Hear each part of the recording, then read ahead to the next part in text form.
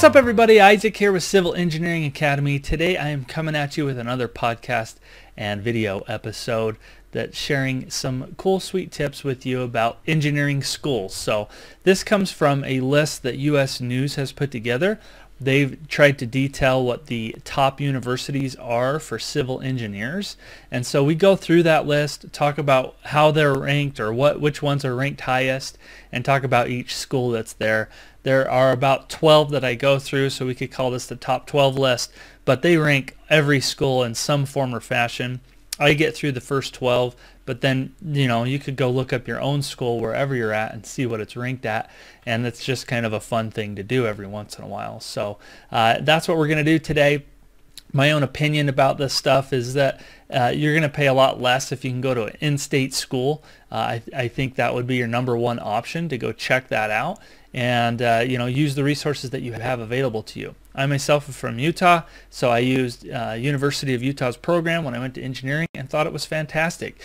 And later in this episode, I look at the ranking of that, and it's ranked something like 50. So that's great for me. And so check out your own rankings in your own states, see what makes sense to you. But if you have scholarships or really want to go to a top engineering school because that's your passion, then go for it. Nothing to hold you back, especially if you can get a scholarship for it.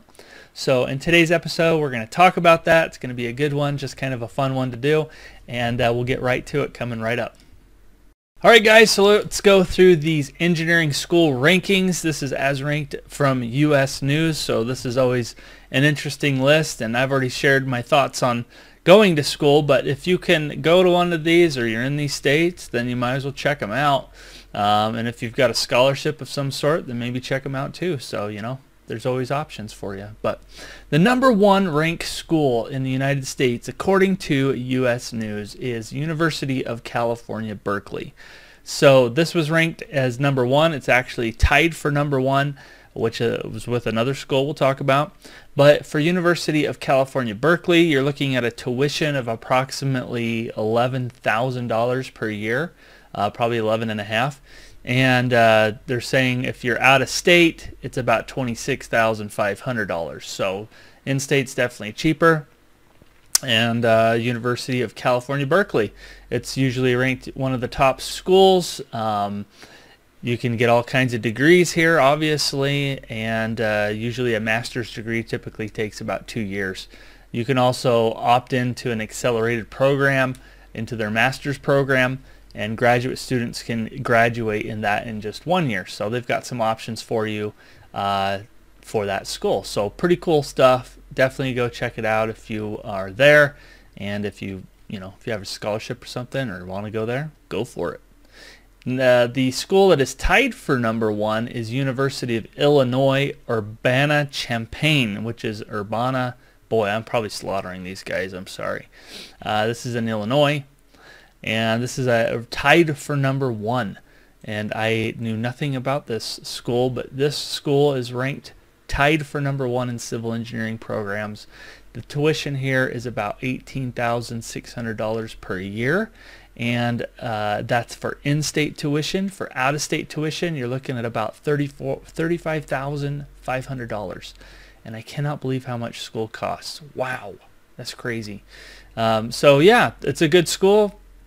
Like I said, it's ranked tied for number one. So if you want to check out that school, it'll be good. It has a really good student-to-teacher ratio, which I think entices a lot of people when you need that attention. And based on their rankings, that is tied for number one. Okay, next up for schools that are ranked, it jumps to ranking of number 3 because we got 2 schools tied for number 1. And number 3 is the Georgia Institute of Technology. So, Georgia Institute of Technology, good job. Georgia Tech. Tuition there, they've ranked at about $14,000 per year for in-state tuition. If you're out of state, it's about $29,000. And they have enrollments of about 4,200 students. So, that's what's going on at Georgia Institute of Technology. Ranked tied for number 3 is our next school, which is Stanford University. Stanford is always talked about is a great school. Tuition here you know is going to be expensive, but tuition at Stanford is going to be about $56,000 per year full time, and the enrollment there is about 3,400 students. So Stanford is a good school. They've got a good program, and they typically are always ranked very high in all of engineering aspects, but for civil engineers it is ranked number 3. And if you can afford that tuition, good for you. That's great. We got number 5 next, because we had 2 ties for number 3. So we're jumping to number 5. Number 5 is the University of Texas, Austin. And this is ranked number 5, which is awesome. And the tuition here is about $10,500 for in-state tuition. And your per year cost, if you're out of state, is about $19,300. And full-time enrollment for students there is 2,076. So you get a little bit smaller school. You get a school that's ranked very highly in Austin, Texas, and based on the tuition numbers, definitely more affordable. So if you're looking at a great engineering school, you probably want to check out University of Texas, Austin as well. Now, according to the ranking, number 6 comes in with Purdue University in West Lafayette. This is ranked as number 6, and the tuition here is $10,300 for in-state tuition, and for out-of-state tuition you're looking at about $29,000 with an enrollment of 3,428 students. So a little bit smaller. If you're in-state, you know, the tuition definitely makes more sense. Just reading a little bit about their university, they're saying that the College of Purdue University West Lafayette, it has a rolling application deadline.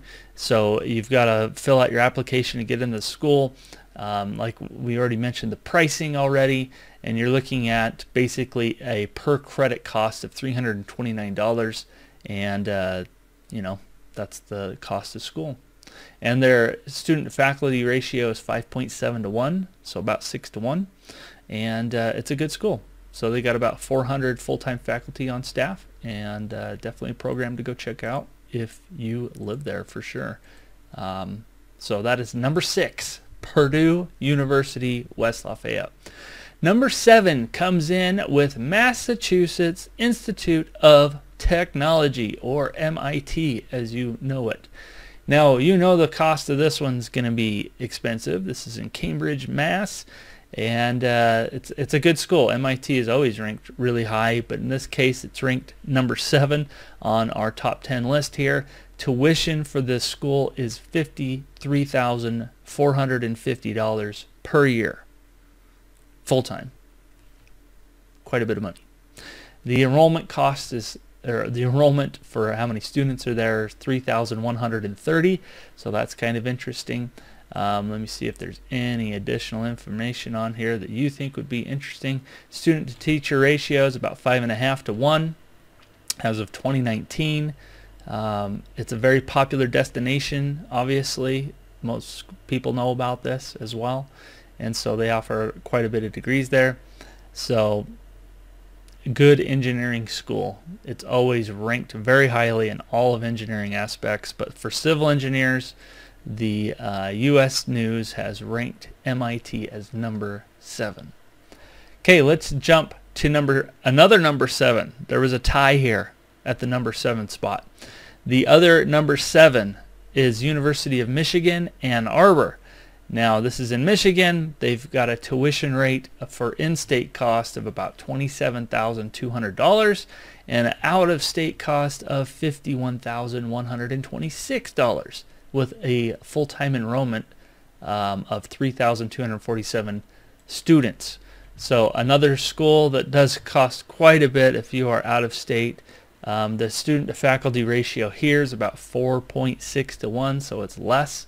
So you probably get a better interaction with your professors there because that is lower. And they have all kinds of programs again. And they have lots of other activities you can do on the school is what they've mentioned here. It's a good campus, very nice place. Anyway, good stuff there. University of Michigan, Ann Arbor. ranked number 7. Okay, let's jump to number 9 now, because number 7 was a tie for 2 spots. So now we got to jump to number 9. Number 9 spot is the Virginia Tech, and this is a tuition of $13,700 for in-state. If you're out of state, it's going to be about $27,600. The enrollment is actually pretty low. You've got 1,881 students. So I imagine the student to professor ratio is pretty good here. Yeah, student faculty ratio is 2.9 to 1. So you're getting a lot of hands-on attention if you go to Virginia Tech Engineering School. And again, the in-state tuition is relatively low compared to others. Your out-of-state tuition is, you know, it seems to be about average. So Virginia Tech. And hey, you know what? If you guys go to any of these schools, I'd like for you to leave me in the comments and let me know where you're going, if you are attending these schools or you have attended these schools. And I'd love to know your own experience of attending these, because that would be fun to share with other people. Let's jump to number 10. And number 10 on their list is Carnegie Mellon University. This is in Pittsburgh, Pennsylvania, and this is ranked as number 10. There's actually 2 that were ranked as a tie here, and so there's, you know, we're not going to limit this just the top 10 schools. We could go to 20 if we wanted to, and maybe I'll just touch on a few of them as we keep going. But we got the Carnegie Mellon University. So this is ranked as number 10. It was tied with another university as number 10. Tuition here is quite expensive. If you're a full-time student, per year cost is $48,500, and you also, which is about a $2,000 credit per credit hour. That's a lot. And then enrollment here is a little higher. You got 4,112 students enrolled at Carnegie Mellon University, and it's a good school, so go check that one out. Now, tied for number 10 is our Northwestern University. It's McCormick, and this is in Evanston, Illinois. This is tied for number 10. The tuition for this, for a master's degree, is $56,000. Okay, that's a full-time student.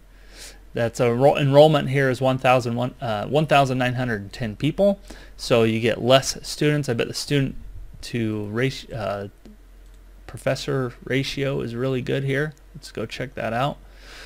Yeah, it's 4.6 to 1, so it's a little lower some of the big schools, but they have less staff, so they got about 207 staff that go here, and they've got all kinds of different master's degrees. They got over 15 available. You can bike around lakes, you can do all kinds of stuff here, so there's plenty of stuff to do at Northwestern University. The tuition is kind of expensive, but if you want to check that out, you definitely can. I got 2 more that I want to touch on.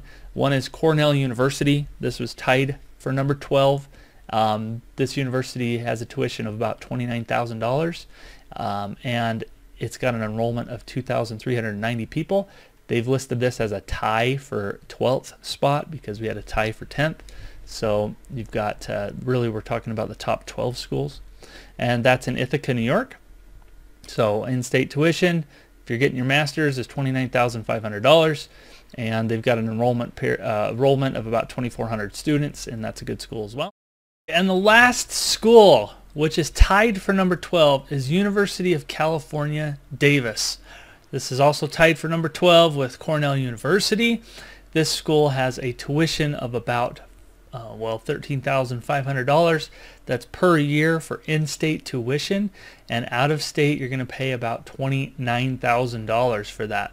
That is University of California, Davis, and the enrollment there is only 1,208, so you get a little bit smaller group size there, but definitely another school. So guys, that's going to wrap it up. That's basically the top 12 universities for civil engineers to go get your degree. What do you think of the list? Do you agree with it? Do you not agree with it? If you've attended any of these universities, I would love to know your experience with them. I've already shared my opinion about going to school and what you should be doing. I think that an in-state college tuition is a cheaper deal for you, and you can probably find a really good program there. But if you have scholarships or something and you really want to go to a school like this, then don't let that hold you back. Go out and get it. So hopefully this was interesting to you. It was interesting to me, and I think we all learned a little bit of about these rankings. I think it was fun. Maybe I should list some others that might be notable on their list. Maybe this might be interesting to you, but some other notables, just throwing them out there based on their list. This is just an alphabetical order, but you got Arizona State University. They were ranked 41. Auburn was ranked 71. BYU is ranked 94. Clarkson University 140. Clemson number 72. Colorado School of Mines number 59. And on and on. Duke University number 23. Florida A&M number 102. So just a huge mix of stuff, and we could load more and more and more if we wanted to. I am curious though, because I went to the University of Utah. Okay, I did a quick search of my own school, which is the University of Utah, and it's ranked actually number 51 in the best civil engineering schools to go to. Its tuition for in-state tuition is $8,165 per year. I think that's more than that, but because I did go there. This is for a master's. And out of state is about $25,000, enrollment of 1,254. So it does fall in line with some of the other schools. So I guess the point in checking that out is go check out the schools that are local to your own area first. I think that's going to be your best deal. But definitely go check out the rest of these. And if you want more information, you can go to usnews.com. Go check out the engineering schools that they have ranked, and it might be interesting for you to check out. So guys, hopefully this helped you out. It definitely was enlightening to me, kind of a fun one to look at and do. So, and like I said, leave me comments about the school you went to and what do you think of this list. Tell me your experience. All right, we'll see you in the next one. Bye.